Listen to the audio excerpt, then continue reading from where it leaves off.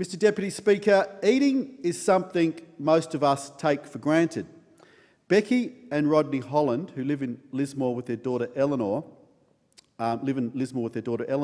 Eleanor was born with her spinal cord protruding out of her back and it had to be surgically closed. She suffers from Arnold-Chiari, a brain malformation that causes speech, feeding and growth issues and fluid on her brain. All of this means that she has until now been unable to eat. Eleanor has been tube-fed for several years, but now after overcoming so many challenges in her first 5 years, she is ready for the final step.